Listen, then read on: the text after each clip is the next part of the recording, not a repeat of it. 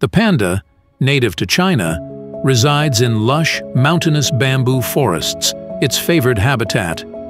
Known for its gentle demeanor, it spends most of its day leisurely eating bamboo, its mainstay.